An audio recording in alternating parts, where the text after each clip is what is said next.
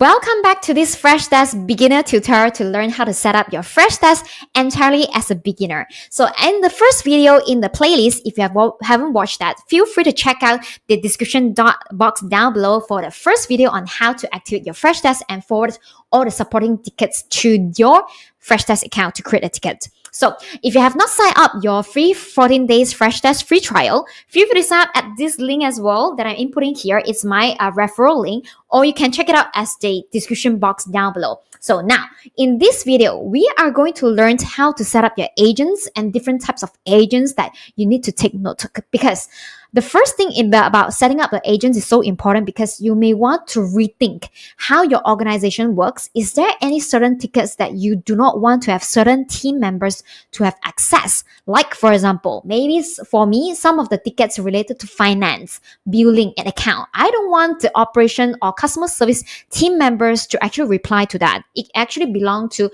my finance team in the Freshdesk, right? That's why you want to be clear on that in the very beginning. But let's start it very easily. Same thing. I might go to your URL. My URL is amazingacademy.freshdesk.com. And you can see in the left-hand side, there is a certain menu bars. So this menu bar is ticketing. It's all where your ticket available. And this is your dashboard. It's just to let you see how many tickets are unresolved, overdue. And this is just a sample dashboard when I'm actually just newly setting up. So right now, when I dismiss it, you can see that I have 7 unresolved tickets, 2 overdue. By right, you should educate your team about reading this dashboard so that you can tell them, hey, you know what? There shouldn't be any overdue ticket. All right.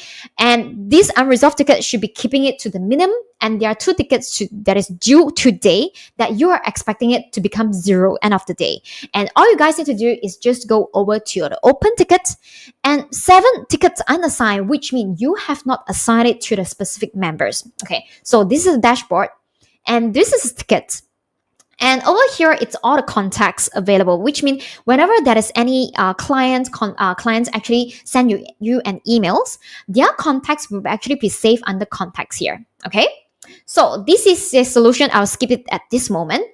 And this is the analytics. I don't actually check them at the beginning, but most importantly, we need to work in the admins. Okay. In the admin settings. So one thing to note, admin settings, if you are the person who created the account, the Freshdesk account for entire organization, this is what you are being called. You are being called as a account administrator. How do I get to this page? Simple. Just go over to your Freshdesk admin, okay? And then you can click this agents, and you'll see all the different support agents you're supporting. So right now you have this support agents. So for this support agent, you can see my hijunlo@gmail.com is the account administrator because I use this account to sign up for the free trial. And you can actually edit the assign different roles to the agent. Like, for example, let me just click this, okay? Click this pen button. You can assign it as a full-time and occasional. Okay, what is the differences between full-time and occasional? So full-time, it means that this person will be logged into your Freshdesk every single day. That is where you're being built by Freshdesk as a Freshdesk seat. Okay, occasional is more like, for example, maybe you are the account administrator, you're the boss in your company, but then you don't actually log in to check in the tickets every single day. You only check it like once a while. That's where you can assign yourself as an occasional to save money in terms of the subscription. So I think that is a pretty cool option. But right now, let's not go to complicated stuff. Just go to full-time. Okay. So over here, you can pick the time zones that you're working in. And over here, it's where you're able to set up this signature. The signature, just like the email signature, whenever you send it a reply, what the person will be. What is the signature of the person? Like I was like churchjunlo.co. If let's say you guys want to see more of my other resources and what other software I'm using, you can go to junlo.co. Okay. So global access. Global access, this is the part that I want to teach you guys. Very important. Setting this up will decide which agents, they call this as agents, your team members in Freshdesk, what kind of ticket they can access to. So, for example, initially, maybe you have separated your groups into operations and finance, but you don't want certain members to be able to access to finance, right? So, for example, I should have a global access. I should have global access to all tickets. Okay? So you just pick that. Because I am the account administrator, I should have global access by default. But I want to show you guys it's the other agents. So let me just show you guys this one. This is the account, sorry, this is the agents. Let us just go to the agents. Okay. When you go to the agent, same thing, you can set up the signature. And this agent is where I don't want to give this agent global access. Maybe for this agent, I want them to only check out on customer support or engineering. And they should not be able to see anything related to finance or billing, right? That's why I don't pick it, because they are being only assigned, they are only able to see the tickets. They are being assigned to the group, okay? So choose a group where agents can only view tickets. So same thing. And support. Okay, so for this, when they are being assigned to the group, even though the ticket is not being assigned to them, the ticket is being assigned to other colleagues, they are still able to view it. So there's another even restricted access, is like only when the ticket being assigned to you, you're only able to see the ticket. If this ticket, even though it's to the customer success group, but it isn't assigned to you, you can't actually see it, okay? So for me, I actually don't use restricted access. I'm just going to use assigned to their own groups. I think I want to maintain a very transparent manner where everyone can check everyone's work. So that's why I would actually suggest to go to use assigned to their group ticket, okay? So the roles, there are a few roles. The bottom is the agent. After that, there's a supervisor, there's an administrator, and account administrator. Account administrator, which is my account, has the full global access. This is the by default, okay? By default account who created the account in Freshdesk. For the administrator, they are able to do certain stuff, certain settings, and the supervisor able to supervise the agents. So for now on, let's not complicate stuff. I would just advise you guys, you can just use agents, as well as just use agents for team members in Freshdesk, and just for yourself, you're going to use the account administrator. So now I'm just going to update the ticket. So after you've done that, you can see like right now, this is the account administrator and this is the agent. So why is this important? It's because you want to be able to think what kind of groups over here. Remember, I show you guys the groups.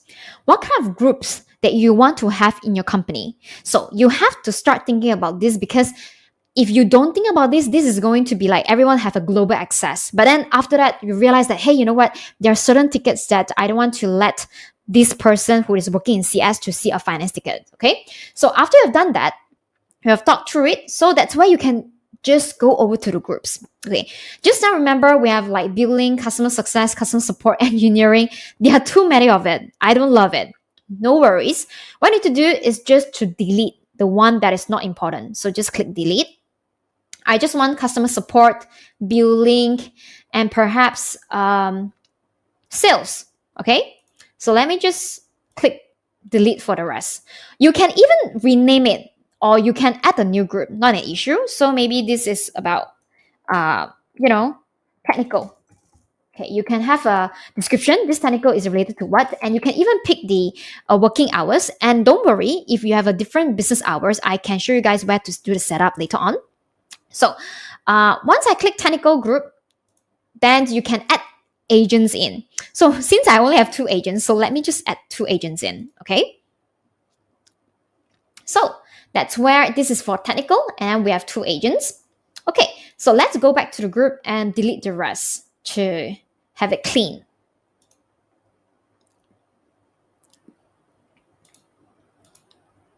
So now I have deleted the irrelevant one. I'll maintain it as a billing, customer support, sales, and technical.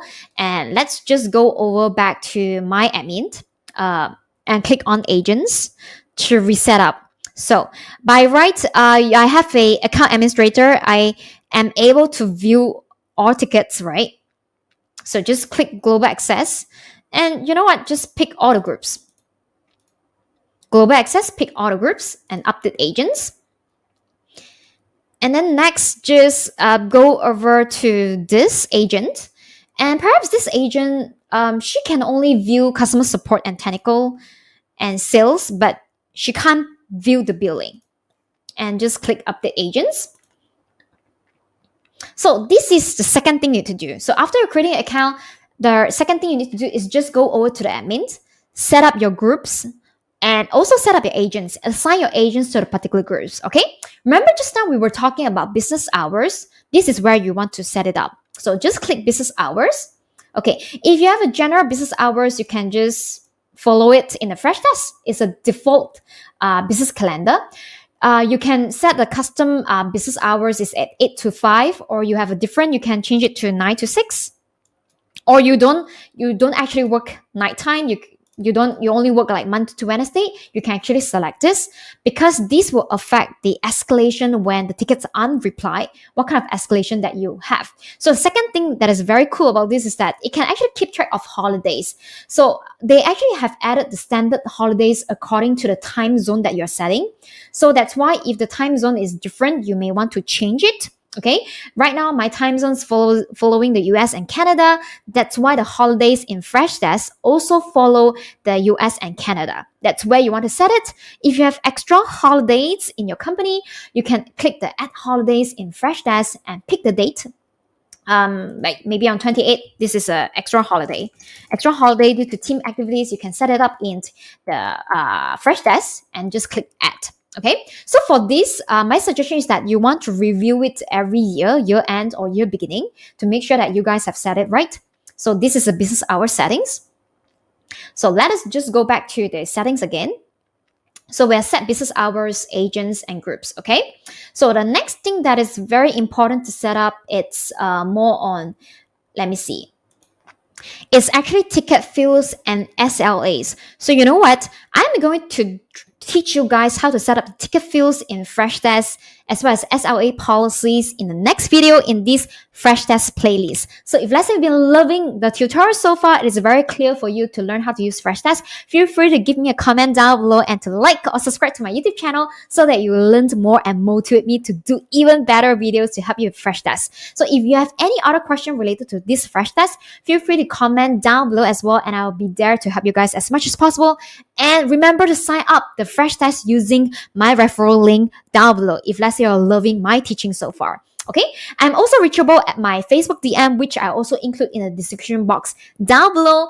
And I'll see you in the next video on teaching you how to set ticket fields and SLA policies. Take care. Bye.